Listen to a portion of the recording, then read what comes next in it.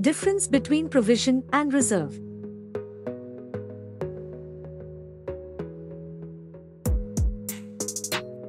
When it comes to financial planning, understanding the difference between provisions and reserves is essential.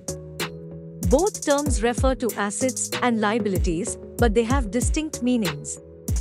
In order for business owners, financial advisors, and other professionals to make the best decisions, it is important to have a full understanding of the differences between provisions and reserves.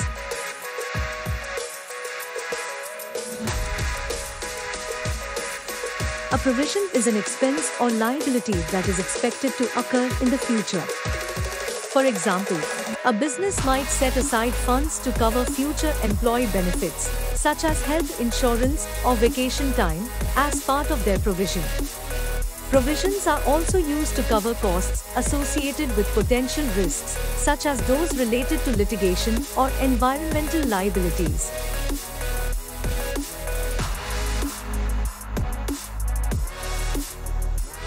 A reserve, on the other hand, is a monetary asset that has been set aside in order to cover future costs.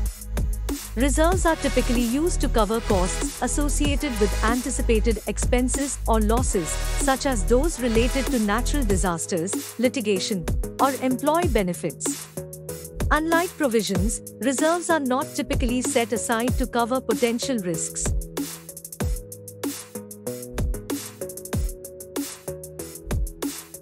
The primary difference between provisions and reserves is that provisions are set aside to cover expected costs, while reserves are set aside to cover future costs. Provisions are typically used to manage risks, while reserves are used to manage anticipated losses.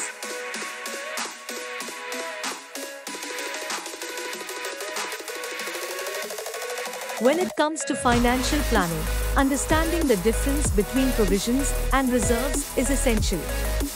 Knowledge of both provides a better understanding of the financial position of a company and can help business owners, financial advisors, and other professionals make informed decisions.